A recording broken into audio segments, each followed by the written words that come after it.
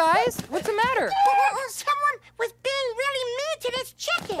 Oh, no. Yeah. They were calling the chicken names and making fun of her wings, even though she doesn't like it. Oh, it's not all right to do that. No, Elmo really wants to help the chicken. Well, you are helping by telling me. Oh, so Chris will come with Elmo and help the chicken? You bet I will, Elmo. Oh, good. Whenever you think that someone else is sad or scared, you should always tell a grown-up. That's a great way to help. Come on, Chris, I'm coming.